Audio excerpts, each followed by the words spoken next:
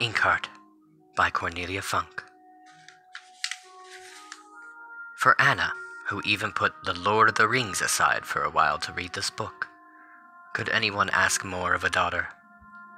And for Eleanor, who lent me her name, although I didn't use it for an elf queen. Chapter 1.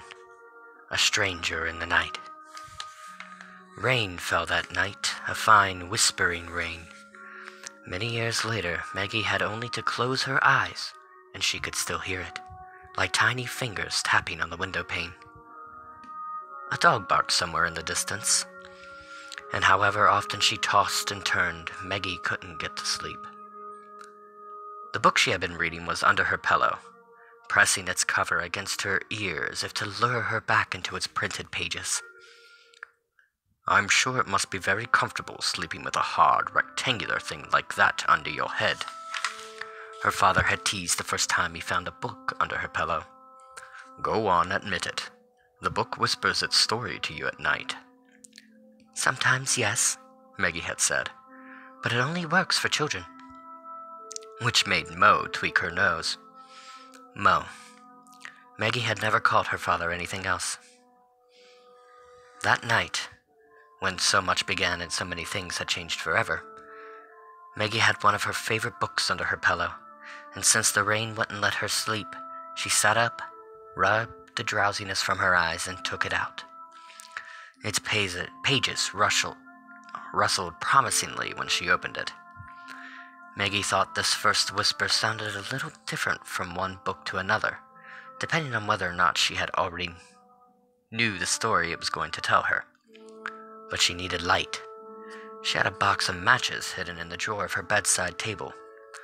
Mo had forbidden her to light candles at night. He didn't like fire. "Fire devours books," he always said. But she was 12 years old. She surely could be trusted to keep an eye on a couple of candle flames.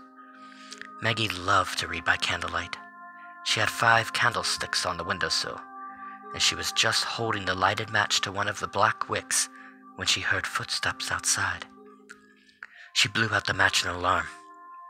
Oh, how well she remembered it, even many years later, and knelt to look out of the window, which was wet with rain.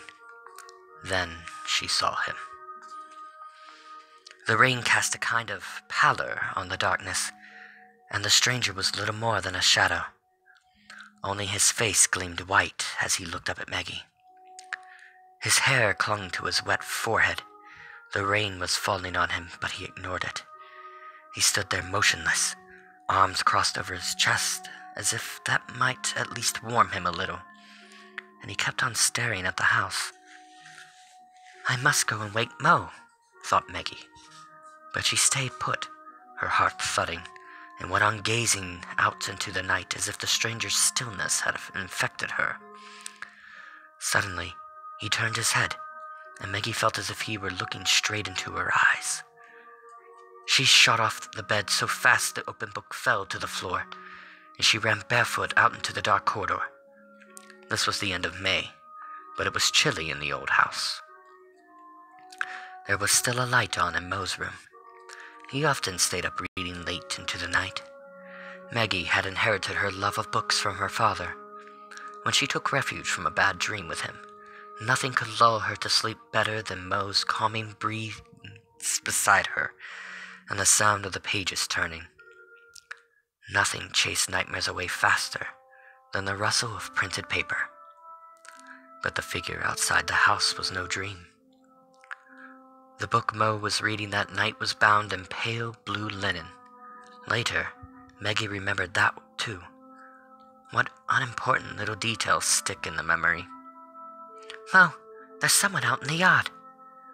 Her father raised his head and looked at her with the usual absent expression he wore when she interrupted his reading. It always took him a few moments to find his way out of that other world, the labyrinth of printed letters. "Someone out in the yard? Are you sure?" "Yes, he's staring at our house." Mo put down his book. "So what were you reading before you went to sleep? Dr. Jekyll and Mr. Hyde?" Maggie frowned. "Please, Mo, come and look." He didn't believe her, but he went anyway. Maggie tugged him along the corridor so impatiently that he stubbed his toe on a pile of books, which was hardly surprising. Stacks of books were piled high all over the house, not just arranged in neat rows on bookshelves the way other people kept them. Oh no. The books in Mo and Maggie's house were stacked under tables, on chairs, in the corners of the room. There were books in the kitchen and books in the lavatory. Books on the TV set and in the closet, small piles of books, tall piles of books, books thick and thin, books old and new. They welcomed Maggie down to breakfast with invitingly open pages. They kept boredom at bay when the weather was bad. Sometimes you fell over them. "He's just standing there," whispered Maggie, leading Mo into her room. "Has he got a hairy face? If so, he could be a werewolf." "Oh, stop it." Maggie looked at him sternly, although his jokes made her feel less scared. Already she hardly believed any more in the figure standing in the rain, until she knelt down again at the window. "There, do you see him?" she whispered. Mo looked out through the raindrops running down the pane and said nothing. "Didn't you promise burglars would never break into our house because there's nothing here to steal?" whispered Maggie. "He's not a burglar," replied Mo, but as he stepped back from the window, his face was so grave that Maggie's heart thudded faster than ever. "Go back to bed, Maggie," he said. "This visitor has come to see me." He left the room before Maggie could ask what kind of visitor, for goodness sake, turned up in the middle of the night. She followed him anxiously. As she crept down the corridor, she heard her father taking the chain off the front door, and when she reached the hall, she saw him standing in the open doorway. The night came in, dark and damp, and the rushing of the rain sounded loud and threatening. "Dustfinger," called Mo into the darkness. "Is that you?" Dustfinger? What kind of name was that? Maggie couldn't remember ever hearing it before, yet it sounded familiar, like a distant memory that couldn't take shape properly. At first, all seemed still outside except for the rain falling, murmuring as if the night had found its voice. But then, footsteps approached the house, and the man emerged from the darkness of the yard, his long coat so wet with rain that it clung to his legs. For a split second, as the stranger stepped into the light spilling out of the house, Maggie thought she saw a small, furry head over his shoulder, snuffling as it looked out of his backpack and then quickly disappearing back into it. Dustfinger wiped his wet face with his sleeve and offered Mo his hand. "How are you, Silvertongue?" he asked. "It's been a long time." Hesitantly, Mo took the outstretched hand. "A very long time," he said, looking past his visitor as if he expected to see another figure emerge from the night. "Come in, you'll catch your death. Maggie says you've been standing out there for some time."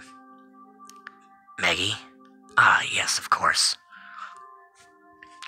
Dustfinger let Mo lead him into the house. He scrutinized Meg so thoroughly she felt quite embarrassed and didn't know where to look. In the end, she just stared back. "She's grown. You remember her, of course." Maggie noticed that Mo double-locked the door. "How old is she now?" Dustfinger smiled at her. It was a strange smile. Maggie couldn't decide whether it was mocking, supercilious, or just awkward. She didn't smile back. 12, said Mo. 12? My word. Dustfinger pushed his dripping hair back from his forehead. It reached almost to his shoulders. Maggie wondered what color it was when it was dry. The stubble around his narrow-lipped mouth was gingerly, like the fur of the stray cat Maggie sometimes fed with a saucer of milk outside the door.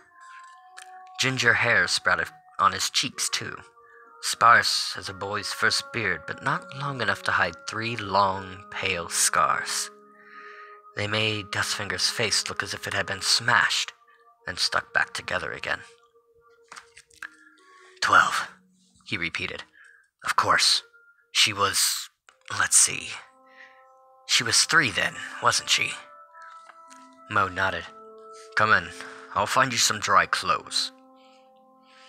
Impatiently, as if he were suddenly in a hurry to hide the man from Maggie, he led his visitor across the hall. And Maggie, he said over his shoulder, you go back to sleep. Then, without another word, he closed his workshop door. Maggie stood there rubbing her cold feet together. Go back to sleep. Sometimes when they'd stayed up late, yet again, Mo would toss her down on her bed like a bag of walnuts. Sometimes he chased her around the house after supper until she escaped into her room, breathless with laughter. And sometimes he was so tired he lay down on the sofa. She made him a cup of coffee before she went to bed. But he had never, ever sent her off to her room so brusquely. A foreboding, clammy and fearful, came into her heart as if, along with the visitor whose name was so strange yet somehow familiar, some menace had slipped into her life, and she wished so hard it frightened her that she had never gone to get Mo, and Dustfinger had stayed outside until the rain washed him away. When the door of the workshop opened again, she jumped. Still there, I see, said Mo.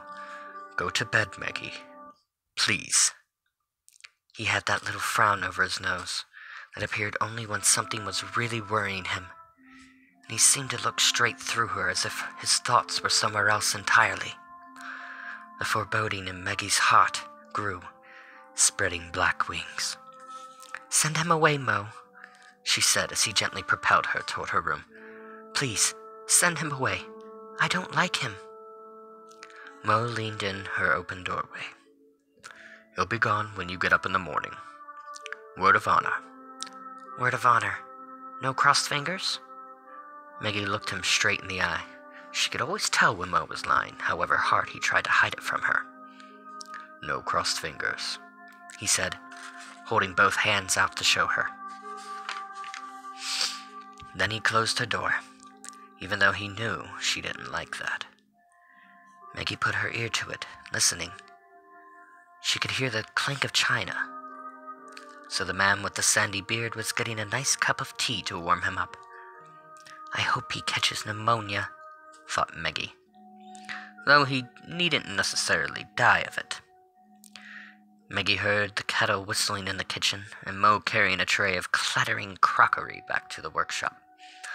When that door closed, she forced herself to wait a few more seconds, just to be on the safe side. Then she crept back out into the hallway. There was a sign hanging on the door of Mo's workshop, a small metal plaque. Maggie knew the words on it by heart. When she was 5, she had often practiced reading the old-fashioned spindly lettering. Some books should be tasted, some devoured, but only a few should be chewed and digested thoroughly.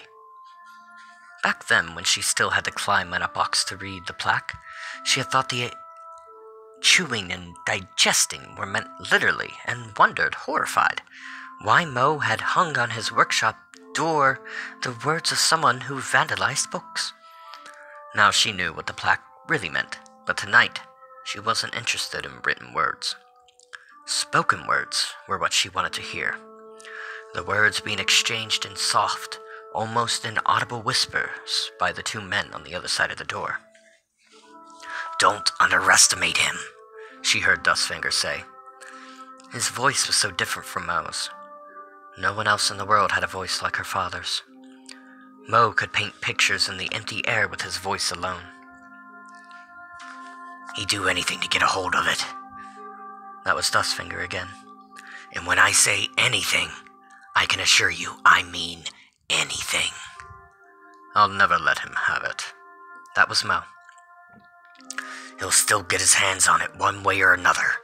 I tell you, they're on your trail. It wouldn't be the first time. I've always managed to shake them off before. Oh, yes? And for how much longer, do you think? What about your daughter?